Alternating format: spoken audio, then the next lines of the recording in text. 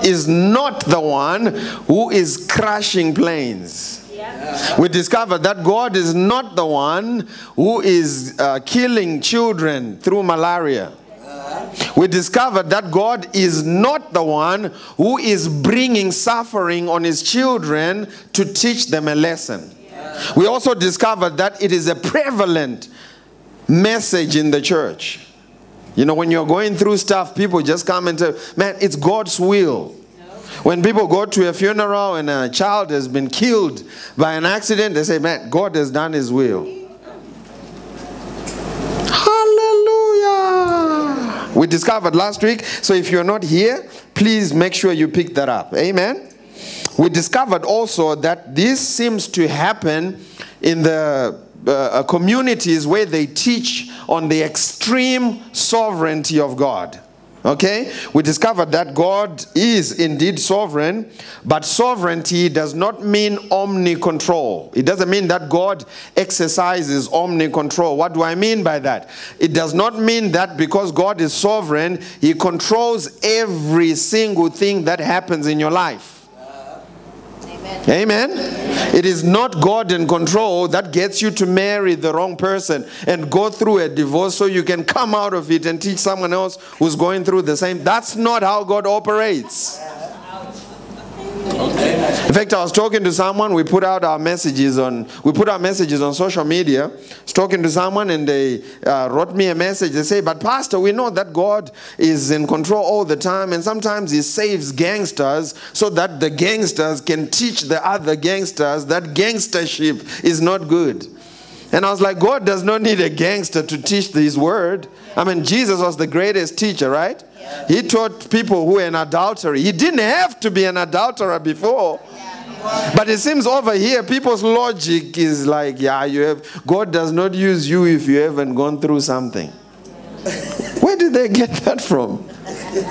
Amen? Amen. So God is sovereign, but sovereign does not mean omni-control. Because if you believe that, you are going to take a posture of passivity. You will be passive. And the devil will come and eat your lunch for free. Because guess what? You will take an attitude of, Kwe sara sara, whatever will be, will be. And when things happen to you, you just roll over and play dead. Because guess what? After all, it came from the Lord. But when you know that there are certain things that will happen that are out of the will of God, you brace up and fight. Amen. We discovered John 10 verse 10 says, the enemy, the thief, Satan comes to steal, to kill, and to destroy. And Jesus flipped it and he said, I came that you might have life and have it how? More abundantly. Amen. So God is coming to give you life. God is not the one who is killing people. Here are a few synonyms for the word sovereign. God is sovereign. What does that mean? It means God is chief. Amen. Amen. It means God is first. It means God is grand. He's the greatest, highest, numero uno, preeminent, premier, principal, supreme. And none of these words say controller. Wow. A lot of people in the church believe that nothing happens unless God wills it to happen. There's a lot of things that happen that God did not will for them to happen.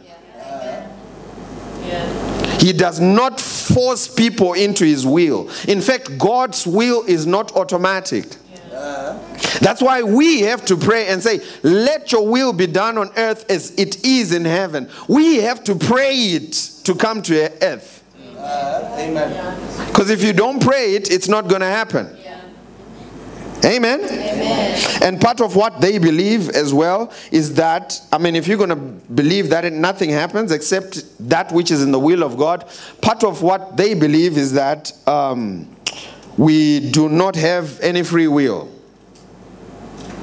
Because guess what? If everything that happens to you is because of what God has willed it for you, then you're not going to have any free will. In fact, one of the most influential preachers of the 1800s, Charles Spurgeon, and I'm not saying his name because I'm against him. He was a mighty man of God, but on this point he was wrong. Amen? Amen. So it doesn't matter who you are. When you are against Scripture, when you are not in line with Scripture, we'll call you out in love. Amen? Notice what he said. Charles Spurgeon said, philosophy and religion both discard at once the very thought of free will. And then he closed his statement by saying, free will is nonsense. Let's go to Matthew chapter number 23, verse 37 to see if Charles was right. Matthew chapter number 23, verse 37. If you have it, you can say, I have it. Watch what it says. Oh, Jerusalem, Jerusalem, the one who kills the prophets and stones those who are sent to her. How often I wanted to gather your children together. This is God speaking.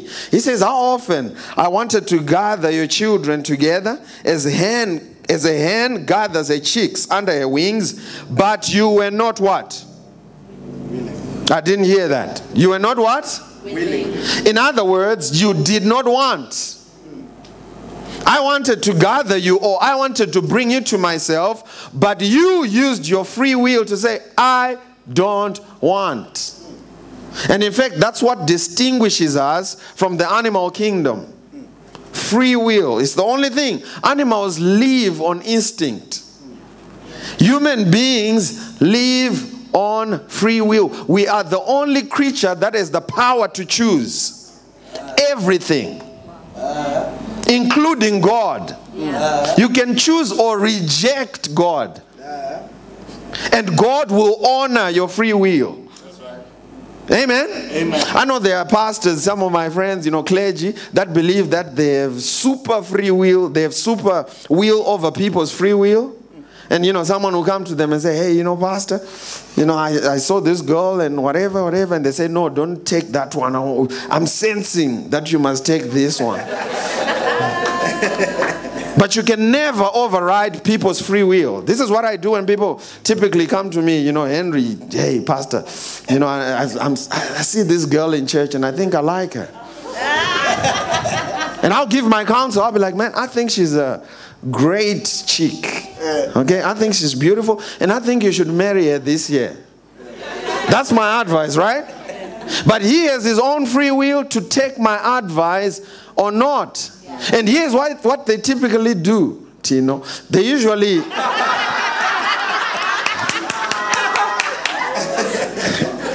Today, I just hit 2 Tinos in one sentence. They usually take their time, 2 years, 3 years, 4 years, 5 years, 7 years. What are they doing? They're exercising their free will. And me as the pastor, I think they should have married her in year 1. Amen. But I still can't superimpose my free will. Amen. But then there comes another brother. Usually there comes another brother who knows Jesus is coming back soon. And he has no time to waste. He just joins the church. Yeah, pastor, I see this girl. Like, oh man, I think she's a great girl. Take it. 3 months. We're already marrying them. Amen? What's happening? It's free will. And free will, no one can override your free will. No one can stop you. Today before I came, I went into my closet. And I looked at all the clothes that I had, and I picked this denim jacket. I didn't see an angel with a flaming sword. I said, thou shalt wear this denim jacket to church. No, I didn't. I went and I picked this one. And guess what? God Almighty and all of heaven let me out of the house wearing this one. Amen. The same way they will let you out of the house if you make a stupid decision. The same way you will let you out of the house if you choose ignorance. Same way you will let you out of the house if you choose poverty. How many of you know that poverty is a choice? Yeah. Man, I'm preaching good already. I was raised in poverty. I lived in a 3-roomed house, not 3-bedroomed house. 3-roomed house. Used to sleep under the kitchen table. And one day I made a choice. I'm tired of this. That's right. Amen. Amen. And it started changing the way I thought. And the Bible is very clear. As a man thinks in his heart, so is he. And the minute I started thinking differently, things started to shift. Amen? So free will is real. Let's go and look at something else. Deuteronomy chapter number 30, verse 19. Deuteronomy chapter number 30, verse 19. If you have it, you can say, I have it. We'll wait for you. Do you have it? Okay. Watch what it says. I call heaven and earth as witnesses today against you that I have set before who? You. I didn't hear that. You. I did not hear that. You. Come on, preach with me. You. I have set before you. When? What did I set before you? Life and death, blessing and cursing. I mean, it's like you're in a multiple choice exam. Those of you who have driver's licenses, you go to your driver's license test and they give you a test like this. Watch what it says after that. Therefore, choose life. Would you fail? No. I mean, he just said which car will go first. A, B, C. The answer is C. That's the test. And people will still fail. He said, I've set before you life and death, blessing and cursing. Therefore, I'm trying to help you. Therefore, choose something that is wise. Choose life that both you and your descendants may live. Here's another scripture that validates the power of free will. Human beings are what I like to call free will moral agents. That's right. We make choices, and God respects your choices. Even Satan respects your choices. Amen? That's the power of free will. Let's go to Joshua chapter number 24, verse 15. Joshua chapter number 24, verse 15. Watch what it says. This is Joshua addressing the nation. So the people had gotten into all kinds of stuff. I mean, they had started serving all kinds of gods and stuff like that. And then God gave Joshua this message to take to the church. So this was his sermon on the day. And Joshua got up and he said, and if it seems evil to you, for you to serve God, do what? I didn't hear that. Now, if there is no free will, why would he even say that? If everything that happens is because God has ordained it, why would he even tell you you have an opportunity to choose something different? He says, man, if you don't want to serve God, today choose for yourselves this day whom you will serve. Whether the gods which your fathers served that were on the other side of the river, or the gods of the Amorites in whose land you dwell, but as for me, and he starts making his own choice. That's right. You know what he's also showing there? He's showing you that spiritual leaders cannot make the choice for you. Right. President Zuma cannot make the choice for you to be prosperous. It has to be your personal choice. Amen. President Zuma cannot make the choice for you to start making things happen in your life. Amen. It has to be a personal choice. He says, hey, church, you, when you get back home, you make your choices as to which God you want to serve. But as for me, the only jurisdiction I have is my house. That's right. Yeah. And I want to talk to every husband, every father in the house. Your house is your jurisdiction, and you can make the decision of which God to serve for your house, because that's your jurisdiction. Amen. He said, as for me and my house, we will serve the Lord. And that was his choice. And everyone else had the same choice. So free will is real. It's everywhere throughout Scripture. Let's go to a few more scriptures. Thank you, Jesus. Luke chapter number 7, verse 30. Luke 7, verse 30.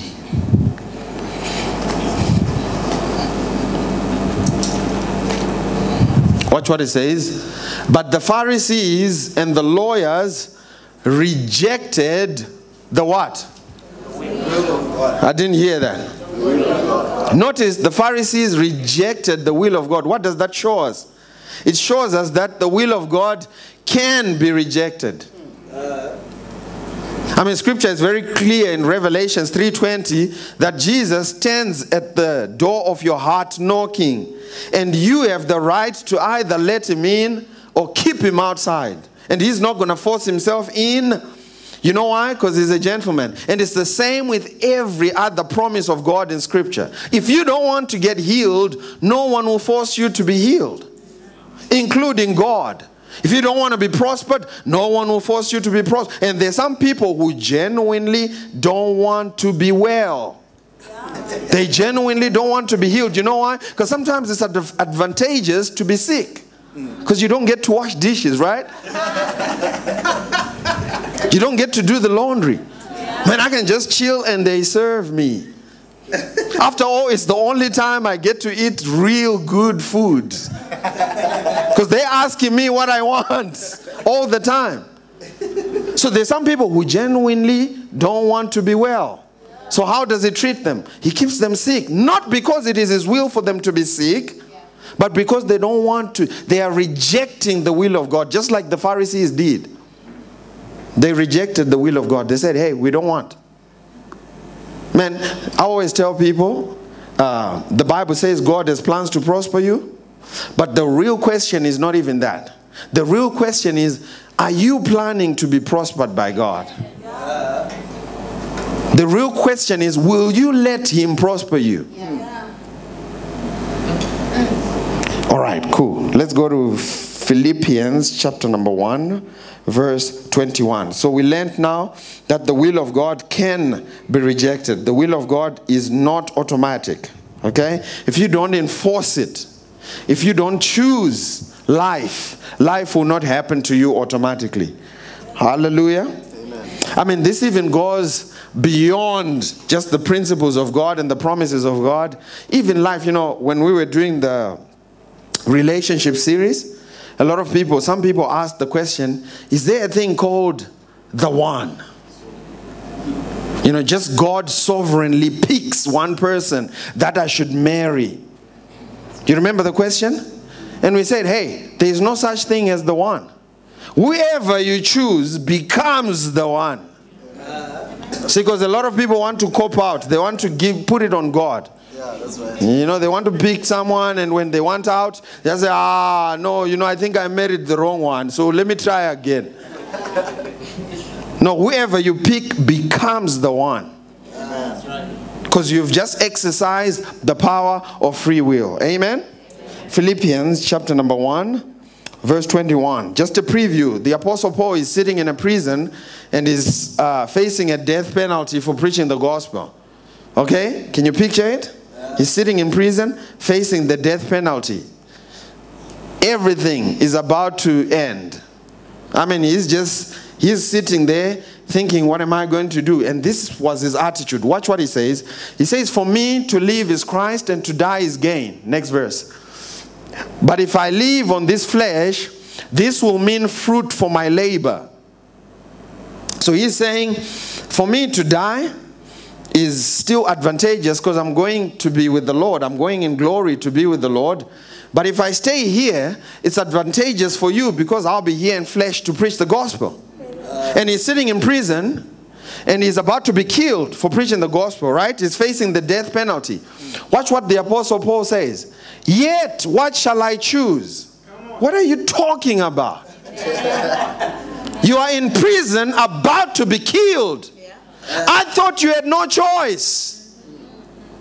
I mean, the Apostle Paul is taking this free will thing way too far, right? He's saying, what am I going to choose? You know why? Because he knew he still had a choice. Because you always have a choice. Just hunch your neighbor and say, you have a choice. Those who are single, hunch them and say, you have a choice to get out of that relationship if it's not working. You have a choice. If it's not working, just get out. He says, what am I going to choose? Next verse. Watch what he says. For I am hard pressed between the two. I mean, this guy thinks he has a choice. He's thinking, man, I don't even know. I'm confused right now. Dude, you're facing a death penalty. You are in prison. And he's sitting there thinking, I'm actually confused. I don't know whether I should go on and be with the Lord. You know what that shows us? That shows us you even have a choice concerning when you die. That's right. Amen. That's right. How many of you know that you don't have to be sick to die? Yeah. Man, I know of people that said, hey, call all my family relatives. I want to see my grandchildren because I'm getting ready to be with the Lord. Yeah. And then they saw everyone, kissed everyone, spent time with everyone, and within a few hours they were gone. You know, they didn't have to be sick. Man, you don't have to be sick and make everyone miserable. Because you don't know what you want or when to go. There are just some people who don't know when to go. Amen. I had breakfast with someone just this past week, and they were saying, you know, my mom is like, what, 85 and so on and so forth. And, you know, they were already planning about, you know, what to do when their mom dies and stuff like that. Man, Aaron, I know Aaron is here, but white people are crazy, man. She's like, man, we're going to do this, and when mom is gone, and I was like, man, but mom is here. I mean, she might live to be 100. She's like, no, I don't want her to live to be 100. I said, why not? It's just because she'll be a nag to me. You know, she must just know when to go. I mean, with black people, the only people that don't know when to go is visitors who purposefully came to your house for dinner.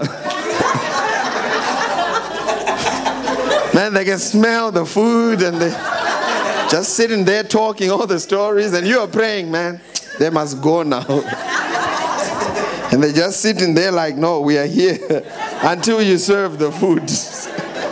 And the minute they finish eating, okay, we'll see you later.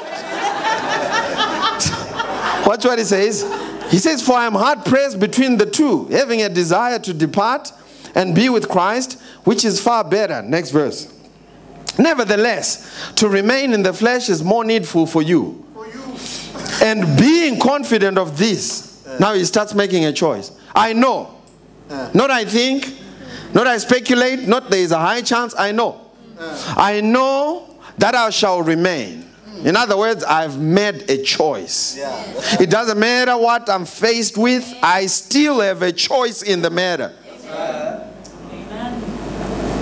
I mean, if the prison officers had heard this conversation, they would have thought, man, this guy is cocky. He's arrogant. You know, you must think our ropes are not strong. When we hang him, you know, it will just snap. Why is he this cocky? You know why? Because he knew the power of free will, the power of choice. And he made a choice, and we know that the Apostle Paul was released, managed to visit the Philippian church, and died in his 60s. You know why? Because he understood he had a choice in every matter. Let's go to Hebrews chapter number 11, verse 32. What about the other disciples that died? Hebrews chapter number 11, verse 32.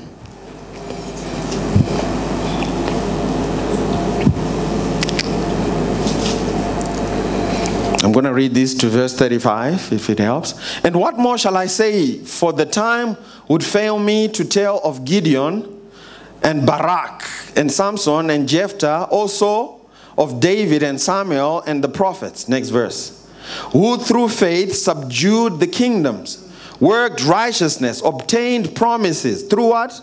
Through faith. Notice what you can do through faith. You can subdue kingdoms for your business, with your career. You can subdue kingdoms through faith. Not through money, not through connections, through faith. Did you see that? Worked righteousness through faith, obtained the promises of God through faith, stopped the mouths of lions. That's right. Next verse. Quenched the violence of fire, escaped the edge of the sword, out of weakness were made strong, became valiant in battle, turned to flight in the armies of the aliens. Next verse. Women received their death raised to life again. Others were tortured, not what? I didn't hear that. Not what? Not what? I mean, if you have to not accept something, it means it's available, right? They didn't accept it, because I know some of you were thinking, man, what about the disciples who were killed against their will? Here's your answer. They didn't accept deliverance. Others were tortured, not accepting deliverance, that they might obtain a better resurrection. There was one gentleman, only one disciple, who died of old age. John the Revelator. The man couldn't die. They took his eyes out, still couldn't die. Fed him with poison, still couldn't die. Boiled him in cooking oil, still couldn't die. You know why? Because he didn't want to die. That's right. It was against his free will. So the only thing they had to do was to put him on the island in isolation, at the Isle of Patmos, where he wrote the book of Revelations. You know why? Because he accepted the deliverance. He used his free will to make a choice. Amen. But when you live your life without the realization that you have the power to choose, you will become passive and just accept anything and everything that comes your way. Amen. And unfortunately, the doctrine of the extreme sovereignty of God, that's what it teaches. It has made the church passive. And we accept everything and anything. If you fall sick, you don't fight back because you think, well, it might just be God's will. I mean, if you really believe that, you wouldn't take medication, right? I mean, if God gave you some form of ailment to teach you a lesson, why take medication to reduce the impact of the lesson? You should just let it run its full course, right? So you come out of it having learned everything that God wanted you to learn. But we go and take some medication just to numb the pain. Man, you are numbing the lesson, right? You won't learn as much as He wants you to learn. So you have free will. You have the power to choose. Hallelujah. I said hallelujah. Here's what other early church fathers had to say about free will.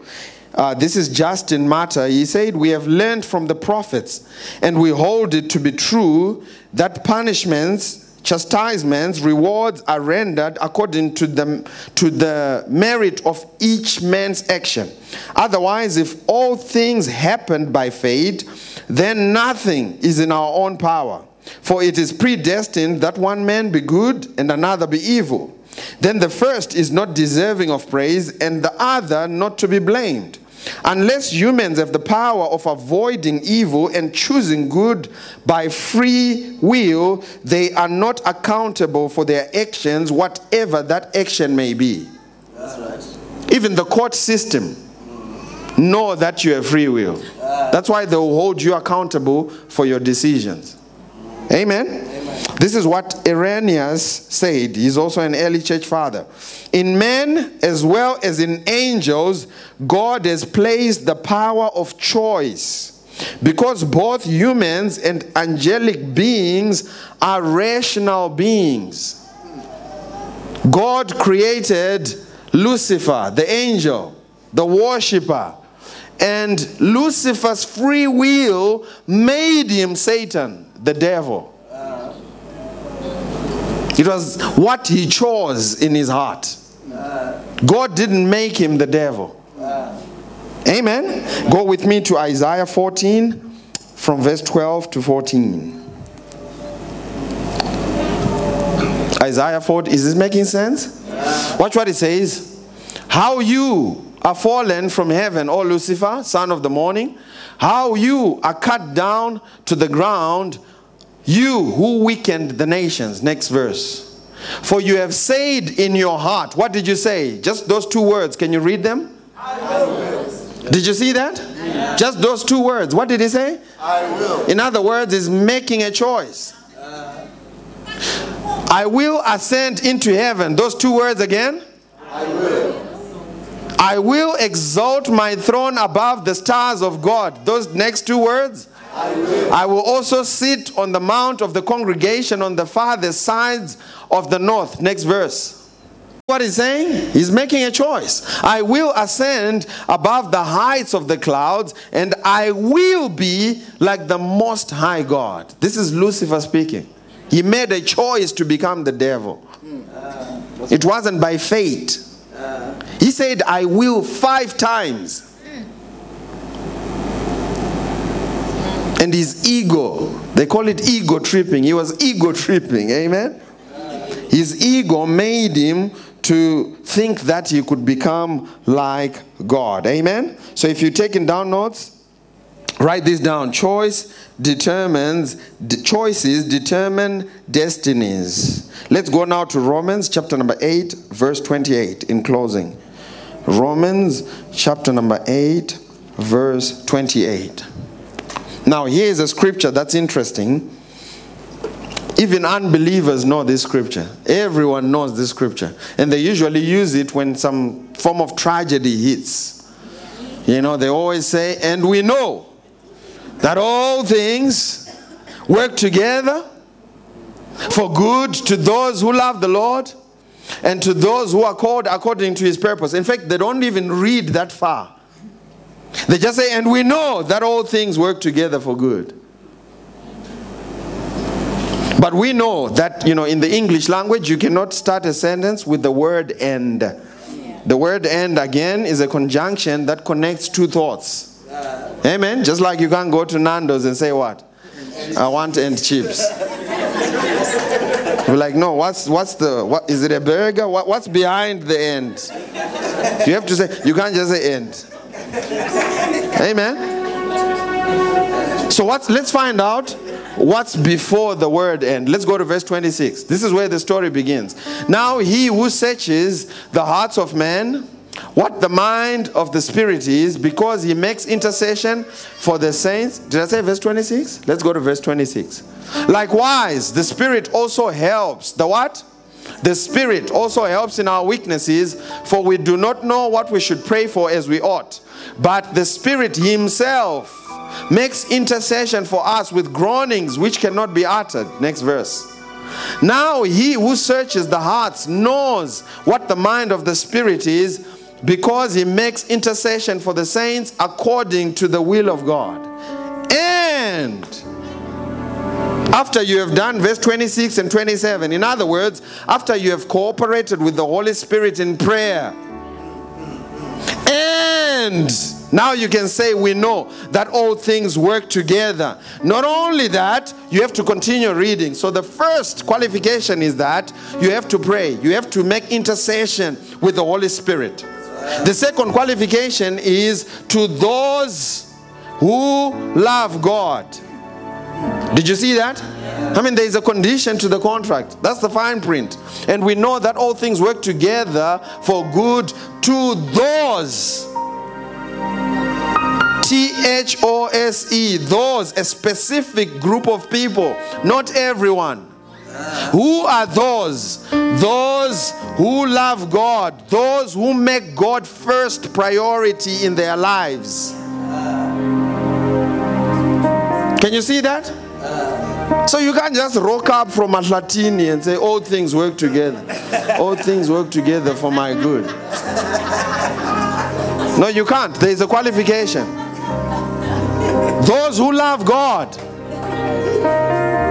Because all kinds of people use this. I mean, you make a foolish decision, go against everyone's advice and marry a fool and turn around and try to use this scripture. It is not going to work. The Holy Spirit is telling you, do not do it. And then while you're in it, you turn around. Romans 8 verse 28. And we know, we know. We know that all things work together. No, they are not working for you. Amen. Because you didn't listen to the voice of the Holy Spirit. You have to listen to the voice. Cooperate with him first. Love God. Make him a priority in your life. And to those who are called according to his purpose. In other words, those who are believers. And those who seek to extend the kingdom of God. Those who are in God's will can stand up and say, and we know that all things work together for us, because we love God and we are called according to His purpose. And not only that, because we make intercession, we cooperate with the Holy Spirit to make intercession for our lives and for all things around us. And as we do that, we can stand up and claim that all things are working together for our good. Amen? Why don't you stand on your feet? Thank you, Jesus. If you are here and you have not received Jesus Christ as your Lord and Savior, and you're saying, hey, Pastor, I want to be a part of the family, just lift your hand wherever you are and we'll